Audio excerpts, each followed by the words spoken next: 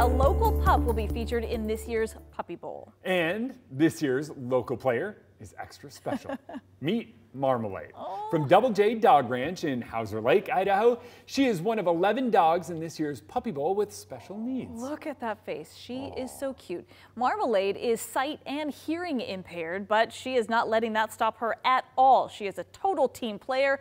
By the way, Marmalade will be on Team Fluff this year. You can watch Marmalade along with all the Puppy Bowls, 19 puppies. Of course, it's on Super Bowl on Sunday, February 12th. Well, I know what I'll be watching. Yeah. Marmalade. Go Marmalade.